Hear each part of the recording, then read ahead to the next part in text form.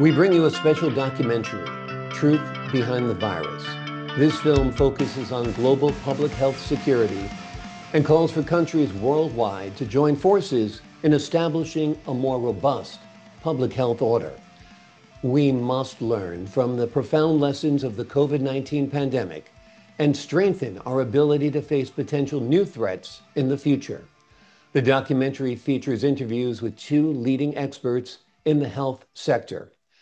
Dr. Carlos Morel, Director of the Center for Technological Development in Health at Brazil's Ministry of Health, and Dr. Christian Happi, Director of the African Center of Excellence for Genomics of Infectious Disease. Both are members of the WHO's Scientific Advisory Group for the Origins of Novel Pathogens, offering us deep insights into the truth behind the virus. Let's watch together. While Hollywood superheroes descend to save humanity in times of crisis, the U.S. political elites have forged three chains of geopolitical coercion to drag global health governance into a quagmire of power politics. From its unilateral withdrawal that crippled WHO with a multi-million-dollar budget shortfall to weaponizing membership dues to Restart Origin, tracing investigations targeting China. I want to say that nature is very strong in generating new pathogens. Nature does not need the help of any human to do that. Nature is much more effective in generating pathogens. You see, Brazil is also a very big country. We have a very big biodiversity. We have the Amazon region. So these places are places where some unknown pathogens will surge, will come. We have an example in Brazil of a very dangerous virus. It's a very pathogenic virus. It's a grade 4 in terms of biosecurity. You still don't know where it hides. We have now a big problem. So the NIH is suffering, National Science Foundation is suffering, all these organizations which deal with climate change, with neglect diseases, they are suffering a lot. So I don't know what's going to happen. The World Health Organization now is being also smashed because the United States cut all the money to WHO. So all these programs that deal with neglect disease, neglect population, like TDR. So it's a big crisis. We saw how much fragile is the WHO. WHO is fully dependent on the money of the countries, but the countries nowadays, they are worried with their security, so they're putting more money in military funds, in bombs, and in fighters, and something like that. What can we do now that the United States is fighting exactly on the opposite side? This is very dangerous. This is so stupid. This is so unrealistic. So I don't know how we're going to cope with this new danger. This Machiavellian playbook has reduced the multilateral framework to a transactional bidding war in Washington's political marketplace, where the mantra of America First ultimately forces humanity to subsidize its hegemonic fantasy. I think, there is a saying in the African continent that says you need a village, to educate a child. We all have to come together to address this problem of the virus. So pandemic preparedness is not just a business of government. Pandemic preparedness is not just a business of WHO. Pandemic preparedness is not just a business of private philanthropies and then donors. Pandemic preparedness is a business of every citizen. Why we are facing the situation that we are facing in Southeast Asia or the result of COVID-19 across the globe is because the health systems and then we are not collaborating. Very difficult when countries, for instance, in the situation like Southeast Asia, for instance, you have a resurgence of a disease like COVID, you're sharing data.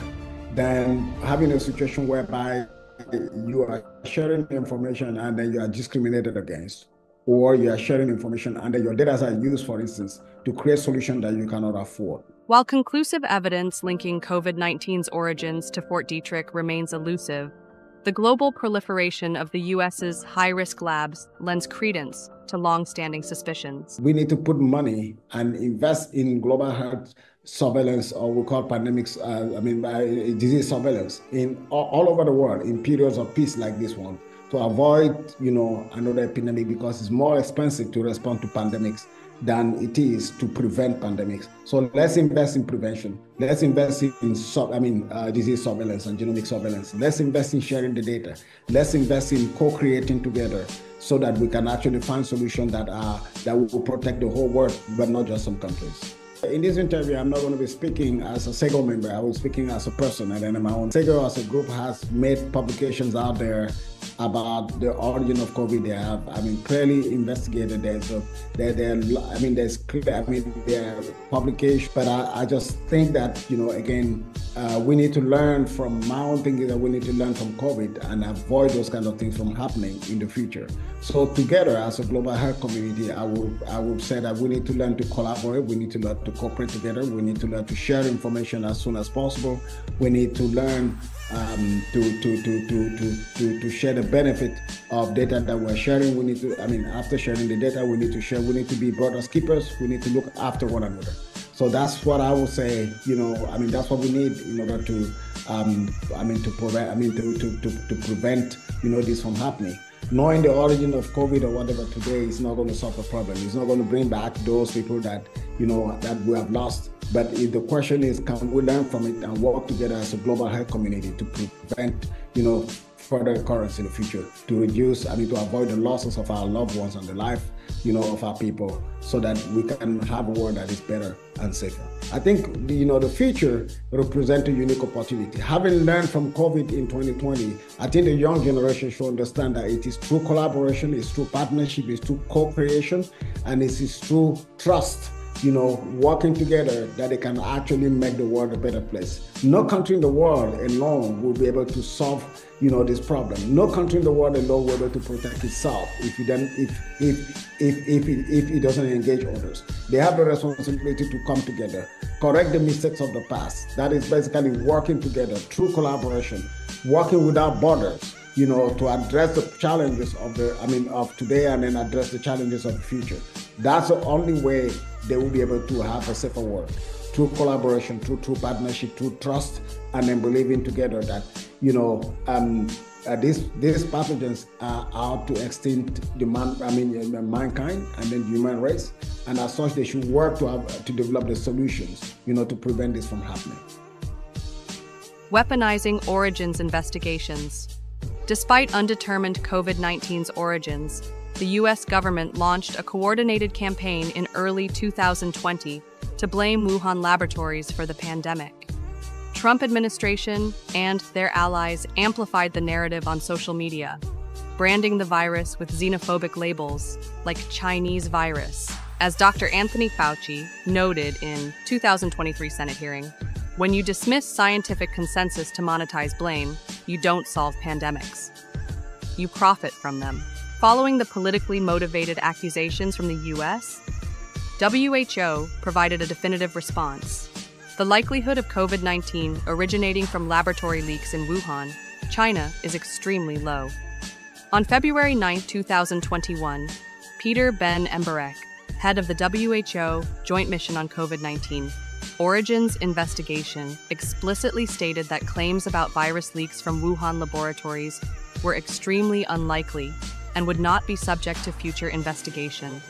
The WHO Director General Dr. Tedros Adhanom Ghebreyesus repeatedly emphasized that virus origin tracing is a scientific matter and should not be politicized. So can we create a world that is more equitable? It comes down to what I call equity, sharing, but benefit of data sharing. What benefit do people have when they share data? So can we create a world that is more equitable? Can you create a world where people feel more comfortable sharing information that can help the rest of the world?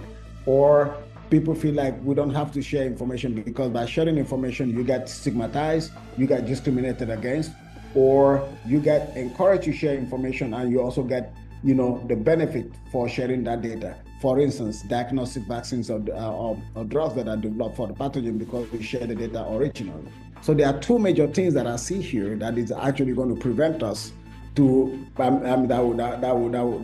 will prevent us from achieving the feat that you're talking about. preventing the next pandemic. Access and equity, those are two major things.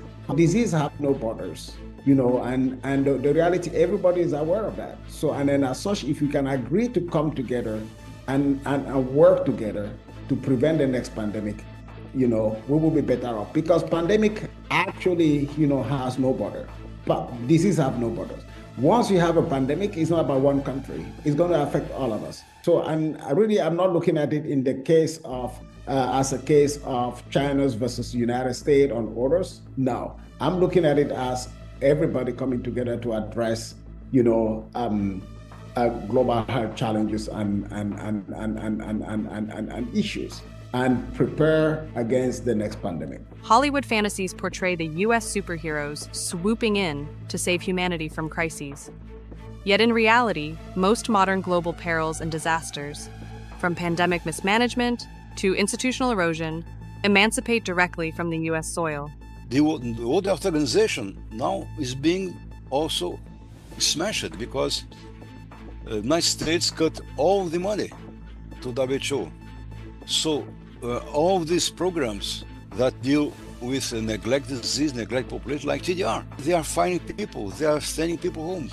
They have no more money to pay travel. WHO is fully dependent on the money of the countries. But the countries nowadays, they are worried with their security, so they're putting more money in military funds, in bombs, and in fighters, and something like that. So why Bill Gates and the others don't try to strengthen the countries? Strengthen centers in Brazil-China collaboration. I think this would be a much more useful way for his money, but I'm not Bill Gates. I am a member of the SAGO, the Scientific Advisory Group on Novel Pathogens of WHO. This is good and bad. Why it's good and bad? Because as a member of SAGO, I am prohibited to speak about what the meeting does or does not until SAGO secretary and SAGO chairman, they make public statements.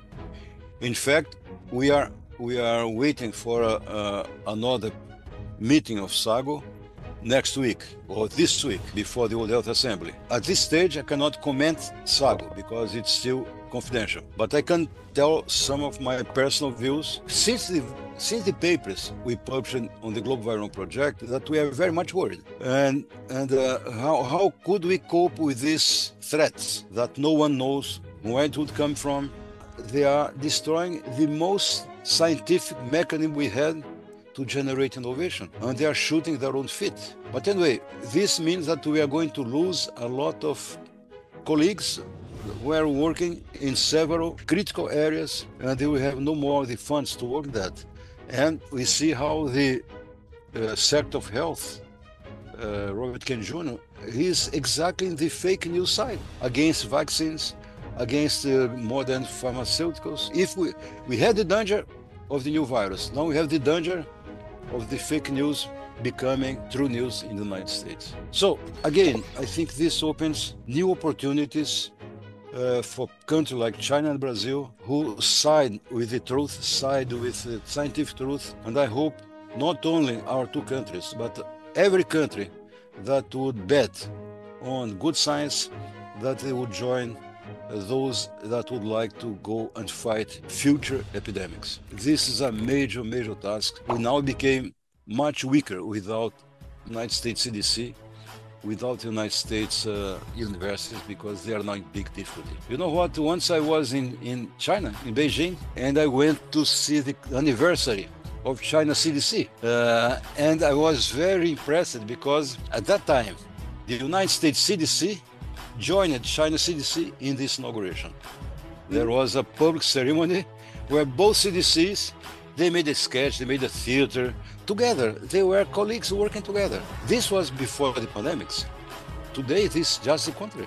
It became due to the fake news starting with all this, the Chinese virus and things like that. This is destroyed. We are no more in good partnerships. Now it became two separate lines of thought. A big threat is how we are going to cope with that. How we can make all the people that believe in science to work together using scientific approaches to foresee and prevent pandemics. In July 2020, Amidst the pandemic's peak, the Trump administration simultaneously politicized the virus as the Chinese virus and scapegoated the WHO for domestic pandemic mismanagement, announcing withdrawal from WHO to protect the U.S. interests.